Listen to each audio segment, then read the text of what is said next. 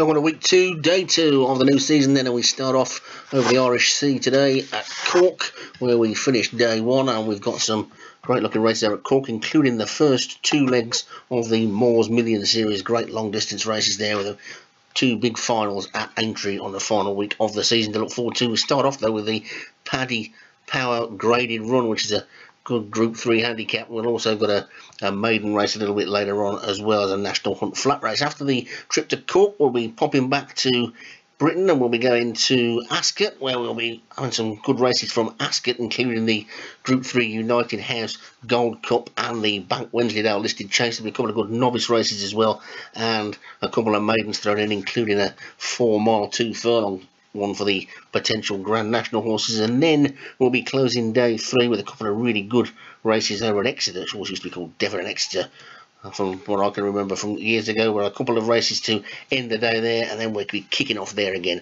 tomorrow. So that's your day 2 then, and let's get on with the action now over at Cork.